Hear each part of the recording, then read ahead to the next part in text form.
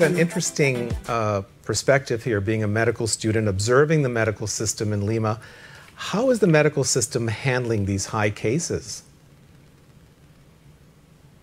Well, it's difficult. I mean, there are social and economic issues that existed before the pandemic. The amount of informality that's in our economy is around 70%, which means a lot of people have to live the day to day. So while the government tries to keep everyone in their houses, a lot of people can't afford to stay in their houses because they have to eat.